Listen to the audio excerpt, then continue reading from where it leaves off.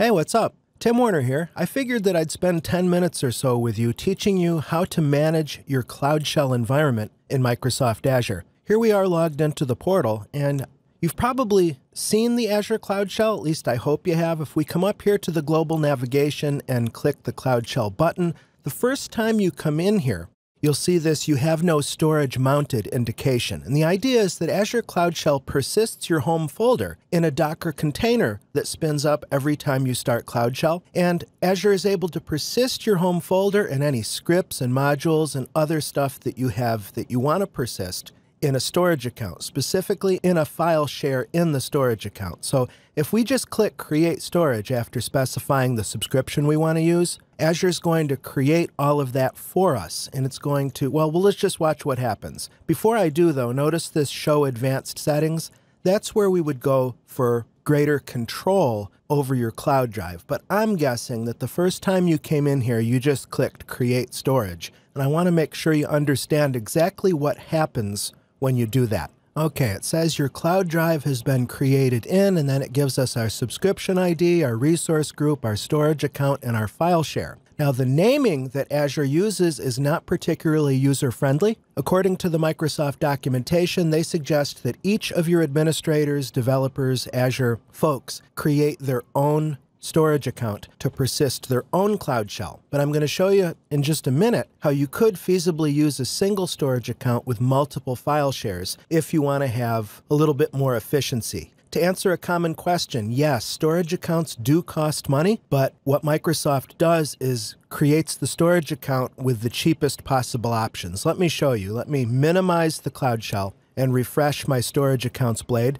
And so you see that Microsoft has created this storage account. It starts with CS for Cloud Shell, and then it gives you a really ugly GUID, like I said. It comes in as a general purpose V2 storage account. Microsoft will create a resource group called Cloud Shell Storage, and then the region. And I'm not sure exactly how the region is selected. I believe it has to do that when you click Cloud Shell, you actually get redirected or connected to an Azure Traffic Manager profile, which based on your client IP address, you'll be redirected to the closest geo region where Microsoft has a whole pool of Docker containers all set and ready to go. So I'm imagining that that's why East US was selected. But what if that's not your home region, you see? So these are some of the issues I want to straighten out with you in this lesson. Let's bring back our Cloud Shell environment. Looks like it's still spinning up, so it hasn't yet created the cloud share for us, but it's going to be called, as you can see here, CS, and then my user account name, and then a GUID. Again, if you want control over that, you're going to have to take control over your cloud drive. The very first time you go through this process of provisioning a storage account, that'll be the longest before you get to your prompt. Subsequent runs of Cloud Shell should be much faster because you already have your home folder persisting in the file share and so forth. Now, some other points of potential confusion I want to iron out. There's two different containers you can get into here. You can either go to a containerized PowerShell, this is PowerShell Core, by the way, prompt, or you can get to a bash prompt. These both use the same underlying cloud drive, so it doesn't matter which you use. I'm going to use the PowerShell option here. Now, let me minimize Cloud Shell and let's refresh our view and come into that CS22 storage account that Azure created for us. Now, if we collapse the Essentials pane and come over to the File Service, we can see that Cloud Share. This is a file share that we'll be using for our home folder environment in Cloud Shell. In there is a hidden folder called .cloud console. Anything else we add here is just going to be up to us. For instance, before I forget, let's click Upload, and we can upload a file or other resources directly to our cloud drive. You can also do Install Module, by the way, if you want to hit the PowerShell gallery. I'm going to grab a PS1 file just randomly and pop it in there. And so this is your workflow. You're going to populate that file share with the assets that you want to always have available in your Cloud Shell environment. As I was saying a moment ago, this .cloud console, if you go in there, don't touch this folder and don't mess with this 5 gig .img file. This is how Azure persists your home folder. because you're going to connect to a different container every time you start a new Azure Cloud Shell session. Microsoft or the Azure Fabric will unpack this disk image file. It's acc_username.image. It's a fixed size, 5 gigs. So there's your storage capacity. And that's also good because you're charged for your storage footprint in that storage account. And it's nice to have the predictable cost. Each user is going to have a 5 gig footprint for his or her cloud drive. I also want you to see this information balloon. Backup is not enabled for this file share, and if you click that banner, it brings you to this Enable Backup screen and says that we'll need to create a Recovery Services Vault, and we can create a backup policy to back up the file share. This is something that I would strongly suggest you look into doing because you definitely want to make sure as you're using Cloud Shell that you have the ability to get your documents and your settings back, get that image file back basically, which is your entire home folder, in the event that another administrator maybe whacks the file share or deletes the storage account. So the Recovery Services Vault has a built-in capability to back up file shares. Stepping out of the .cloud console folder, another thing you can do is do snapshot backups. Notice that here in the context of the file share, we can open the menu and click Create Snapshot. And you can use, say, Azure Automation to run a snapshot backup on a schedule. The Recovery Services Vault is just another way to do it. So you could do Recovery Services Vault as a clean way to back up the file share, or you could do programmatic or manual snapshots. It's up to you and your preference. So back into the Cloud Shell, let's see what other kind of trouble we can get into.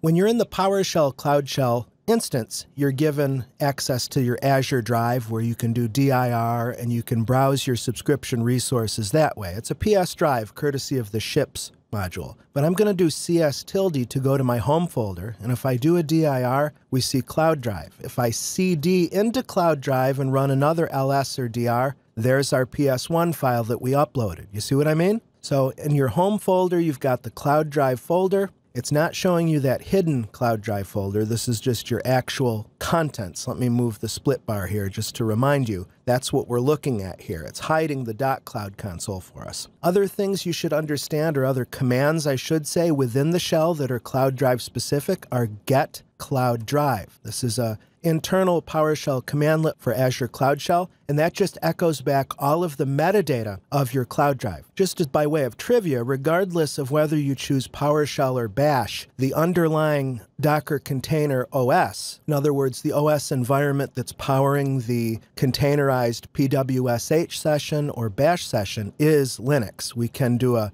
uname A, whoops, if I can type, and we can see that no longer does Azure Cloud Shell use Windows Server containers. So that's get Cloud Drive. What if, for instance, we wanted to, let's minimize Cloud Shell, and let's come back to our storage accounts. If we realize that, yeah, when we first went into Cloud Shell, we just clicked Next, and now we have this wacky named storage account that has a wacky named file share, and we want to start over. How do we do that? Well, first of all, if somebody were to delete your cloud drive, if it's not being backed up, it's gone forever. And the next time you start Cloud Shell, you'll be forced to do a storage account. That's one thing. Another is in a more principled way. Let's click Add and create a storage account that we will use as our Cloud Shell repository. So I'm going to put it in a new resource group called, appropriately enough, Cloud Shell. The storage account name needs to be globally unique, so I'll try my initials and Cloud Drive 1 and see if that works. It looks like it does. Here we can override and we can choose our home region, whatever that is.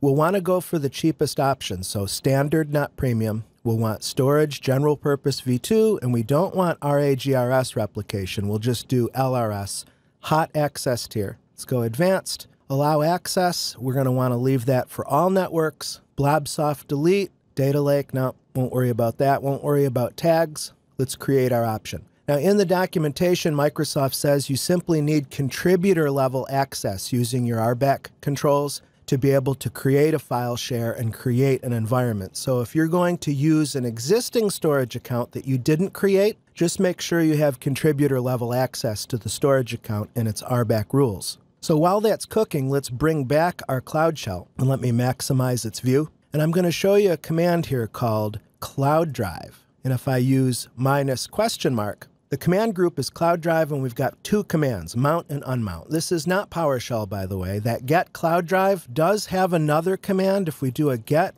command where the noun is cloud drive, there is a dismount cloud drive, which we could use. It's part of the PS Cloud Shell utility module that, again, is local to Azure Cloud Shell. But Cloud Drive works just as well. Here we can do mount and unmount. I'm going to do Cloud Drive unmount. And it says by removing this file share, it's going to terminate our session. Are we okay with that? Y or N? I'll choose Y. You'll be prompted to create and mount a new file share on your next session. Do you want to continue? Yes. Understand that it didn't delete anything. It just unplugged our Cloud Shell environment from that existing storage account. As you can see, the CS storage account still lives. And then here's the TLW Cloud Drive 1 that we just created. I'm going to go into TLW Cloud Drive 1. Let's come down to the File Service, create a new file share, and again, we can give it any name we want. I'll call it Cloud Share with no quota. And now if we click Cloud Shell, we're asked what kind of environment do we prefer here. I'll choose the PowerShell. And now instead of just clicking Create Storage, we don't want Azure to create yet another storage account. We're going to go to Show Advanced Settings and make sure that we're choosing the right options here. Resource Group. Create new, use existing. We could create new, but I created my Cloud Shell resource group. Storage account, create new, use existing. Well, let me make sure my Cloud Shell region is correct. And now I can choose use existing TLW Cloud Drive 1. And then finally for file share, create new or use existing. This is kind of weird. I think this is a bug. Notice that it doesn't drop down and show me my cloud share. So I'm going to have to remember what that's called. I can see it right here. TLW, or no, that's the name of the storage account. I need the file share. Cloud share, there it is. So let's go cloud share. I'm surprised that doesn't drop down. So we'll sanity check our options. It looks like we want to use a new storage account that we just created, ready to rock. Attach storage. Okay, well here we are. So once again, if we CD to home user cloud drive, it's empty, of course, because we don't have anything in it. But the question now would be moving our assets from the old storage account to the new one. So for that, I would recommend a tool like Storage Explorer, free cross-platform desktop application from Microsoft. And we can simply dip into our existing old file share. There's our PS1 file. And then drill down into our new cloud drive file share. And we should just be able to drag and drop this puppy. Yeah, it's not letting me drag and drop, but worst case scenario, I can download it to my local system. I'll bring it down to the desktop, navigate over to my new cloud share, and upload. I believe drag and drop works just fine. Yep, there it is. Cool. Well, I hope you enjoyed this video. All the best to you. Thanks a lot for joining me.